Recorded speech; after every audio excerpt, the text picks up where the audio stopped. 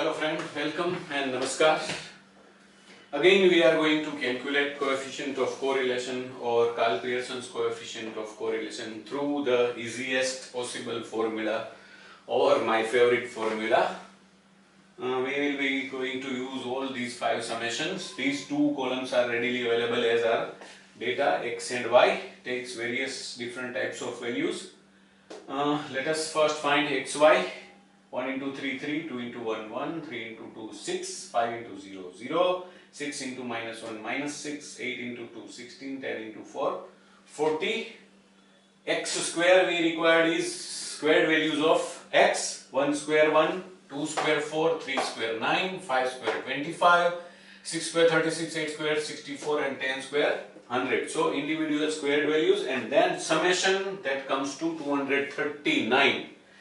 In the same way we need squared values of y. 3 square 9, 1 square 1, 2 square 4, 0 square 0, minus 1 square 1, 2 square 4 and 4 square 16, and summation of all these values is 35. So ultimately we have all 5 summations required: sigma x 35, sigma y 11, sigma xy 61, sigma x square 239 and sigma y square 35. So let us calculate the coefficient of correlation. Coefficient of correlation equals to n sigma xy minus sigma x into sigma y upon under root n sigma x square minus sigma x the whole square into under root n sigma y square minus sigma y the whole square. I am sure some of the friends can feel that this is somewhat tedious formula, maybe, but the work after substituting the values in this is somewhat easy. Not only that, we use the 2 original columns and just need to add only 3 new columns, and the 5 summations are directly substituted in this formula.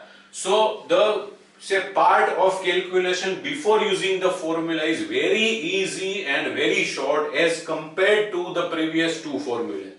The first formula by definition and another formula with the help of x minus x bar, y minus y bar, x minus x bar whole square, y minus y bar whole square.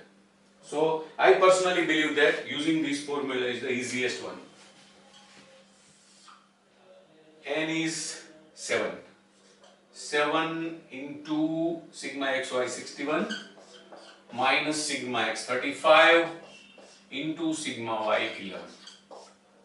Upon under root n7 sigma x square 239 minus 35 the whole square into under root n is 7 sigma y square is 35 minus sigma y 11 the whole square. Let us simplify. 7 into 61 comes to 427. Minus 35 into 11 comes to 350 plus 35, 385. Upon under root 7 into 239 comes to 1673 minus 35 square 1225 into under root 7 into 35 is 210 plus 35, so 245 minus 11 square is 121.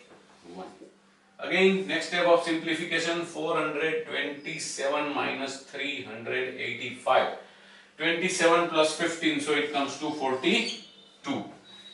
1673 minus 1225 comes to 448. Into under root 225 minus 121 comes to 124. Let us multiply 448 and 124 and then square root of it, that is 235.695 approximately. So ultimately the last fraction is 48 divided by 235.695. So the coefficient of correlation comes to 0.178 or 0.18 if you write the answer in 2 decimal places. The answer is very far from 1, very near to 0, but it is positive. So we can conclude that broadly there is partially positive correlation between the two variables. If we go for further, say, classification of type of correlation, it is moderately positively correlated because the coefficient of correlation is very low, say against 0.5 also. So there is not much correlation between the two variables x and y. But whatever the degree of correlation is there, lower or higher, forget it. There is positive or partially positive correlation between the two variables. That's it for now. Thank you very much.